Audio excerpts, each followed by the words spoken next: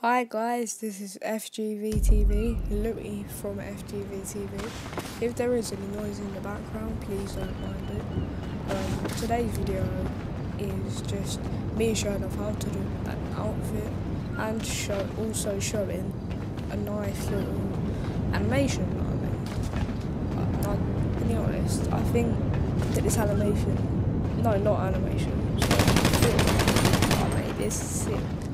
It just looks cool, I think, and the outfit is really good as well. So I'm probably going to be making more outfit videos for this channel. I deleted all the videos on my old channel because the only thing that I do really I'm going to be inconsistent. I haven't uploaded for a while on this channel, well none of us have. But I want to start doing it again. So basically, I'm going to start uploading again probably. But let's get into the tutorial. This is me just changing to another outfit, don't mind that.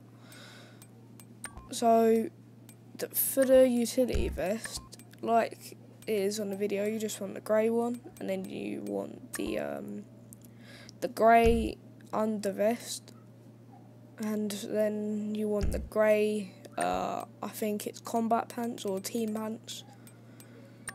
Yeah, grey team pants.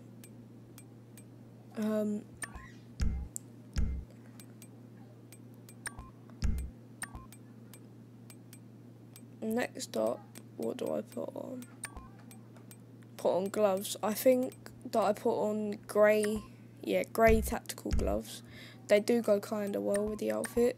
You could do charcoal or whatever you want. And the black tactical boots do go well with this. You could use the grey tactical boots if there is any.